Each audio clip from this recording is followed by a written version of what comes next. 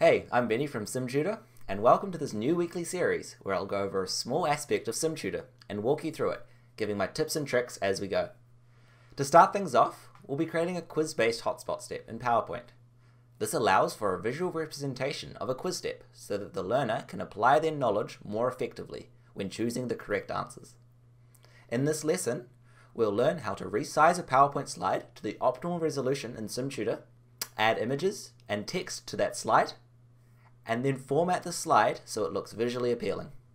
Let's get started.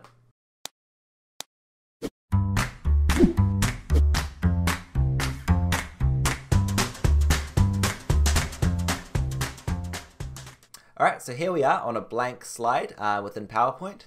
I personally like to use PowerPoint as I find it's quite easy to make consistently good looking images, but if you want to use Photoshop or any other photo editing tool, then that's up to you.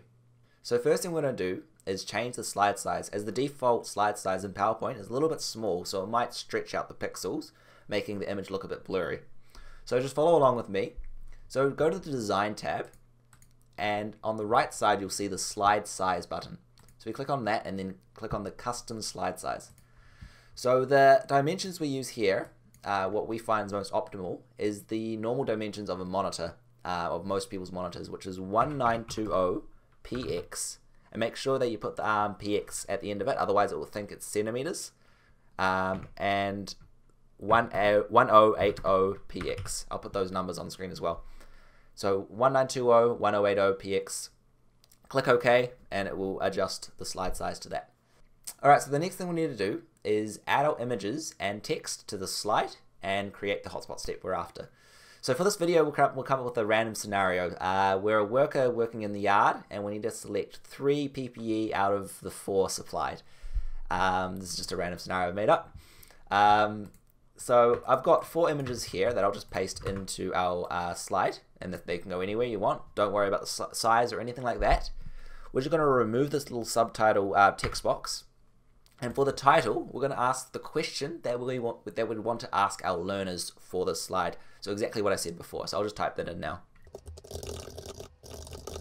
Cool. So hopefully that makes sense to you.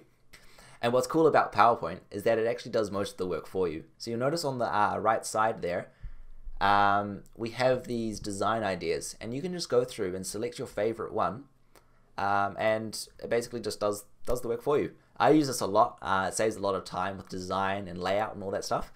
So it's very, very useful. Cool, so that's basically our image already done. So the next thing we need to do is just save this, and that's basically it. So to do that, we just need to go into File, Save As, and hit that Browse button, and you can actually save it as a JPEG or PNG.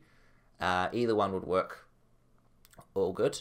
So you put it in there, and then you can just save it and hit just one. You can actually save multiple slides as images all at once, or just the single one.